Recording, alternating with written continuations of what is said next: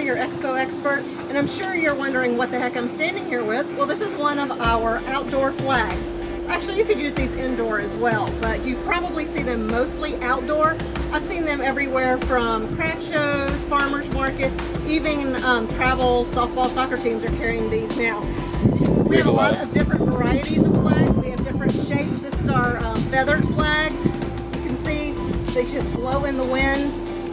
We have rectangles, we have teardrops, we have different bases. So if you are indoor or outdoor, you can stake these down, you can weight them down, you can stripe them into the ground even. And then we have water bags if you really need to weight them down if it's going to be windy. So if you are looking for a way to stand out, these will help you stand out from 8 feet to 16 feet. Give us a call, chat, email us, Expo Experts.